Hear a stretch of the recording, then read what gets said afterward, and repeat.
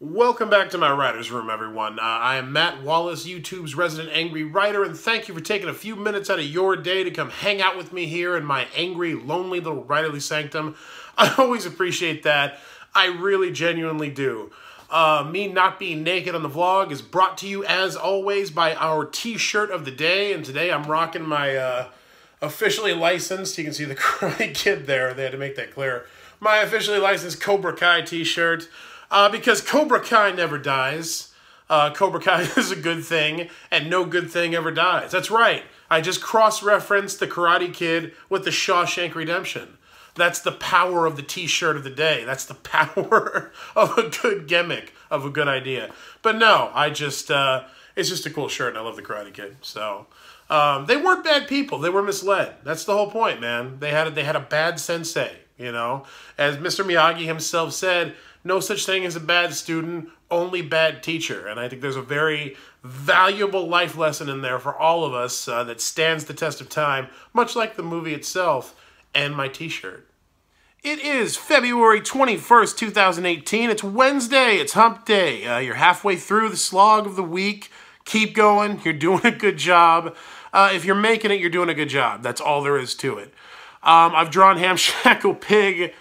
This is one of his early ancestors, one of his early cave pig ancestors. You can see he's got his club there, which actually looks more like a French baguette.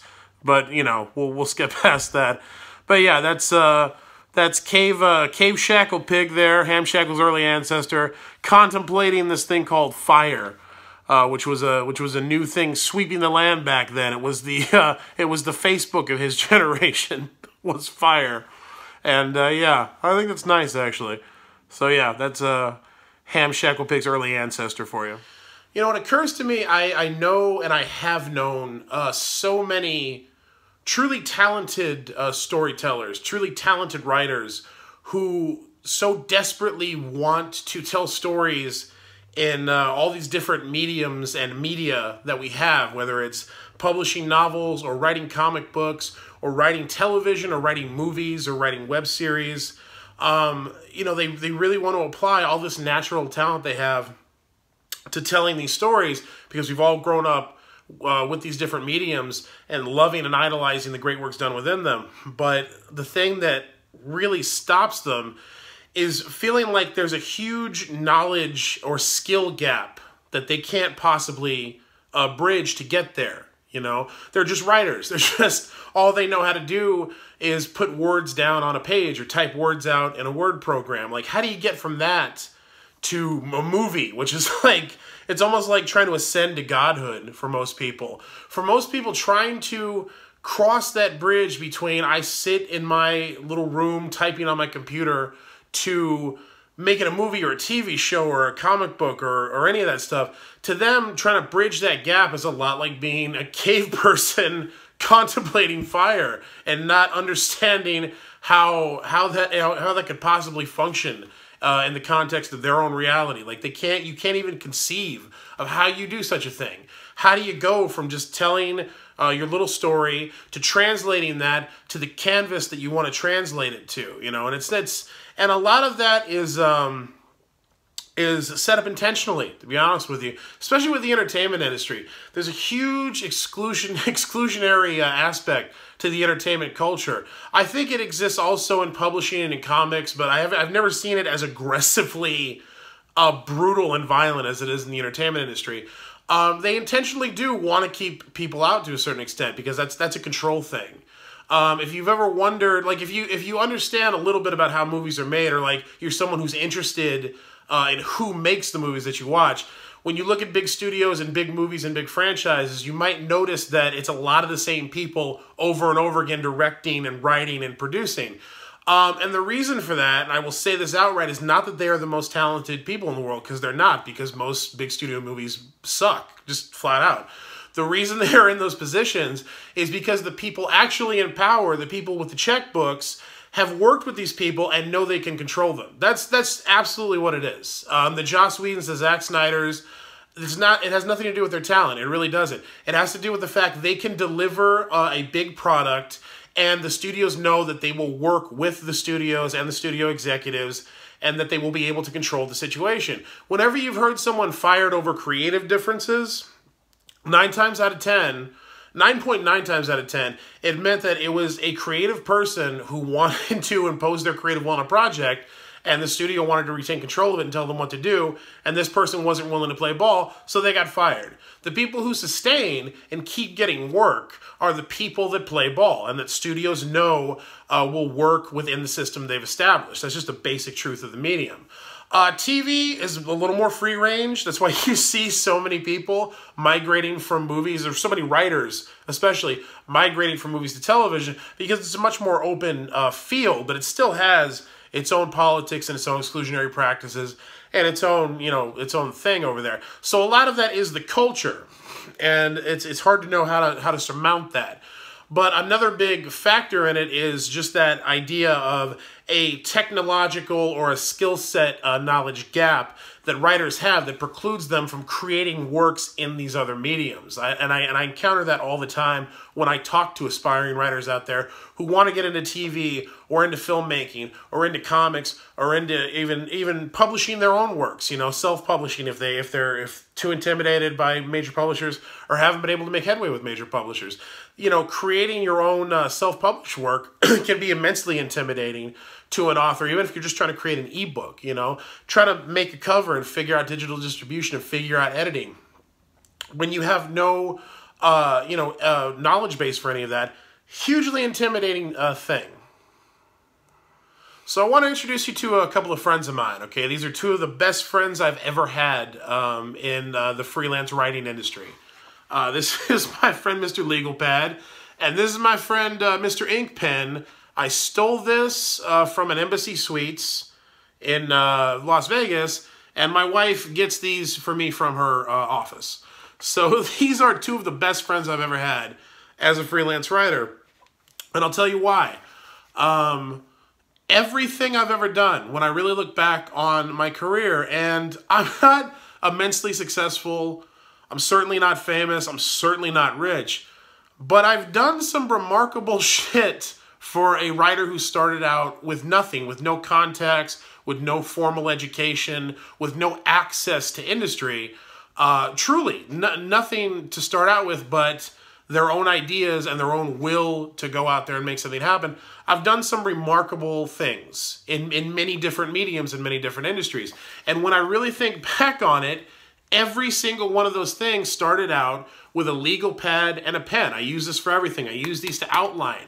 I use these to break down stories and scenes and characters and chapters. Every project that I work on, whatever it is, it begins with a legal pad and a pen. And that's all I had, literally all I had when I started out with. I didn't even have a computer for some periods because the one I had would break down and I wouldn't be able to replace it for a while, But it always started out with this legal pad and this pen. And that was all I had going for me when I first started out as a freelance writer. So what can you accomplish with a legal pad and a pen? I'll give you my limited experience with that. How about a 7-book deal with a major publisher? How about 25 episodes of an entertainment television show that's internationally syndicated by one of the biggest television distributors on the planet?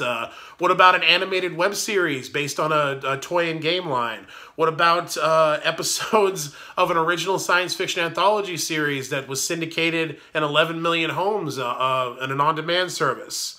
What about a high-level marketing job? Working for a marketing company that has offices in Hong Kong and London and New York and services global brands and clients worth hundreds of millions of dollars, and we have to create all of their ad campaigns, all of their websites, all of their social media. And if you're someone who does that, and I am, I start everything with a legal pad and a pen. All of those things that I've done, and those are all things that I've done. The books and the television. I've worked on movies. They haven't ended up getting produced most of the time, but I've been paid to work on some pretty decently high-level indie projects. Everything I've done, all of those things started with that legal pad and that pen, and I had no other knowledge beyond that. Doing this YouTube channel, doing Angry Writer here, which I've only been doing for the last 4 months, out of the 12 years that I've been a freelance writer, this was hugely intimidating for me because I'm not a filmmaker. I know how to write for film, but I've always been intimidated by creating my own video content. And that's something I've only just recently got over. And this channel started with me scribbling on a legal pad ideas for it, the format, and what I wanted to call everything. And now here we are, creeping up on 500 subscribers. I vlog every day. I've learned to edit to a decent degree. I'm adding to my skill set every day. And all that started with the legal pad and just the will to do it. That's all I had, and from that, I was able to accomplish all of those things I just talked about and participate in all of those mediums that I have participated in at reasonably high professional levels. And the only and that was it, man. I mean, there's stories behind how I got all of those gigs. As I said, the access and the exclusionary practices of those industries, those are a huge factor that you have to deal with that have nothing to do with the knowledge gap that is also a thing to be afraid of. But on just this side of things, all I had to do to overcome this was to forget about all of it. Was just to forget about whatever I didn't know and just concentrate on my pen and my legal pad, the ideas that I had, the stories I wanted to tell, and making those as just dope as I could, man. Just making them amazing, making those stories as good as I possibly could, and everything else followed from that. It really did. Any networking I did, any schmoozing that I did, any professional contacts I made, the ways I found to get over the wall these industries, none of them were based in anything other than me telling people, hey, I got this thing I'm working on. Let me take it from my legal pad, make it a little prettier for you, and here's my idea, and here's the story, and here's what I want to do. And them going, hey, this kid's got something. This kid knows a little something about something, and I think that we could use them on our project, or we should tell this story, or we should adapt this story, or just convincing people that you have the skills is all that is required. And all that is required to get there is to get the shit out of your head and onto a page. And that can be the page in a legal pad, and it can take you as far as you need to go in any of these mediums. I promise you that. No one knows more than you do about any of this stuff. I promise you that. That's another thing that you need to learn to really get what I'm trying to tell you here. Nobody knows more than you. They really don't. Nobody knows what a good story is. Nobody knows what a great story is. Nobody knows what story is going to sell. Everybody is throwing darts at a board in the dark, and sometimes the board isn't even on the damn wall. I can't stress enough how true that is. It doesn't mean there aren't smart people out there who can guide you. I have an agent whose advice I listen to because I think he has a very good taste level and a very good sense of the publishing industry, and I find that advice valuable. But even then, even he will admit 9 times out of 10, nobody has any idea what's going to move. You utilize the data at your disposal and you make your best educated guess. So I know it can be intimidating to look at all these industry professionals that you admire and you think they know so much more than me. They have so much more knowledge and so many more skills that I don't possess. That's all bullshit. They don't. They really don't. They were exactly like you. All they've had is the benefit of time that you haven't expended yet to get to where they are. That's the only difference between you and anyone you idolize in any medium doing the work that you want to do, whether it's movies, television, comics, books, web series, music, graphic design. It doesn't matter. Anything you can create, the people that you idolize, the only thing that they have on you is time. They've put more time than you have into trying to achieve what they wanted to achieve. So now they're there. Now it's your turn to do what they did. And you don't know any less than they did when you started out. It doesn't matter. It really doesn't matter. All it takes, and I will stress this, is for you to sit your ass down, get what's in your head out of it, and shape it into the best, most appealing to you, first and foremost, story that you can, okay? When we talk about content, that catch-all phrase these days, everything's become content now, because it's not just movies and TVs and comics and, easily defined media. It's all this random shit on the internet and all this digital content that defies easy categorization. There are millions of different kinds of content now, but all of it boils down to it has some kind of story that people want to hear, even if it's a very basic story. It has something that connects with them. on that very visceral level. And that's the only thing you have to find to be a success in any of these businesses and to gain ultimately the access you need to gain to get into these businesses.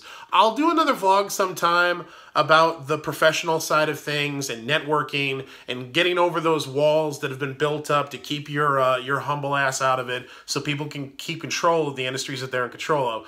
I'll do an episode on that sometimes. But right now, I just wanted to talk to everybody out there I've ever spoken with or interacted with on Twitter at a convention, and people like them who think that there's this knowledge gap that is going to prevent them from participating or creating or being successful in any of these industries, and just basically tell you that those don't exist. The gap does not exist. It's an illusion. There's a bridge straight across it. All you have to do is take that first step. And that first step, get a legal pad and a pen, get that shit out of your head, and write a good story. Okay, story is the foundation on which content is built. I will die by that maxim, and that's all you need to be successful in these industries. So that's basically what I wanted to say today, and I hope y'all heard me on it, and I hope you really take it to heart, because it's serious shit. Any success I've had, this is exactly how I've had it. The advice I'm giving you right now. This is probably the best advice, the most true, practical advice I can conjure for you. And again, I hope you take it to heart. That is it for today. Please like, share, subscribe, leave me a comment, ask a question, suggest a topic for me to talk about here on the vlog. I just like hearing from you. Always enjoy hearing what you had for lunch. That was a good time yesterday. It made me really hungry, but that's okay. I live vicariously through all of you. I will be back for the remainder of the week to get you to the weekend, as I always am. Until then, I am Matt Wallace, and I'll see y'all tomorrow.